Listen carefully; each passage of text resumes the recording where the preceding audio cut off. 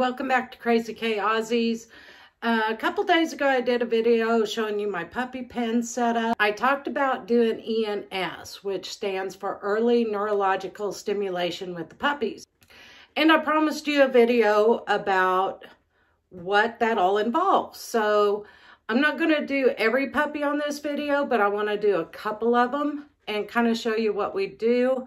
Pardon the setup. I'm trying to get the best angle to show the puppy, and it's turning out to be a challenge, but let's do the best we can.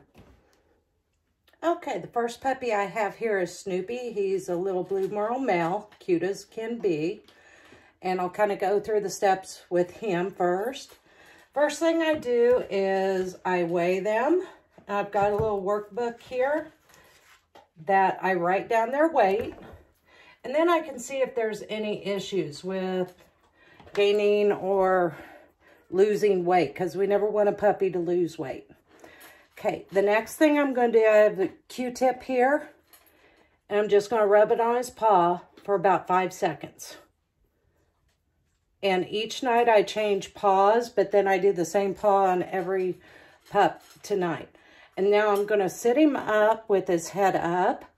That makes the blood run out of his head, but I only do it for about 5 seconds. And they don't like this, but then I turn them with their head down for about 5 seconds.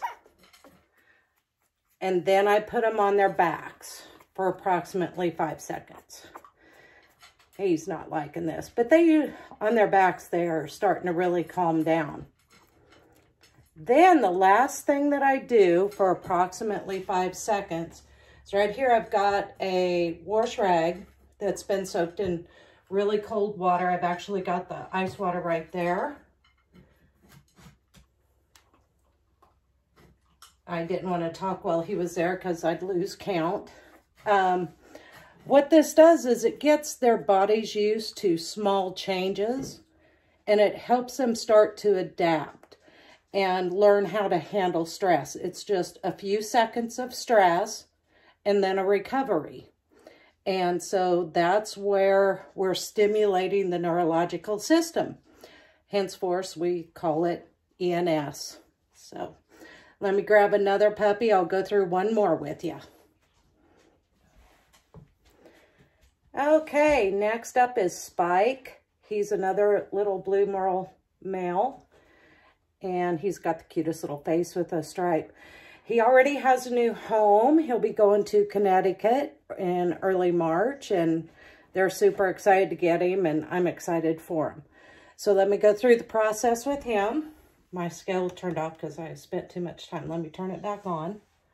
I put him on this paper plate so that then I can throw the plate away and start with a clean one. So let's just weigh him. Pretty soon they'll be too big for this scale. They grow fast. He's 31.7 ounces. Let me write that in the book. And then the Q-tip, and tonight I'm doing the left front paw. And then the head up so that the blood can kind of leave the head. And then the part they don't like is the head down.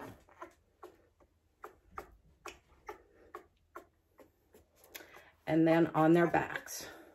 When I'm not videotaping this, I usually put them up against me when they're on their backs. But a little bit of stress is good for their system as long as it's a very short period of time, and then they get the recovery. And the wash rag helps a little bit of a change in a body temperature, and that's the purpose of doing that. And Spike is all done, so he can go back with his brothers and sisters now. Okay, I'm not going to bore you by showing you the other 5 pups. I'll get those done tonight. But that's what I do every night from day 3 to 16, unless there's some other kind of stress. So for instance, the day they got their tails and dew claws done, we didn't do any ENS that day because it was enough stress for that day. So that's how it kind of goes.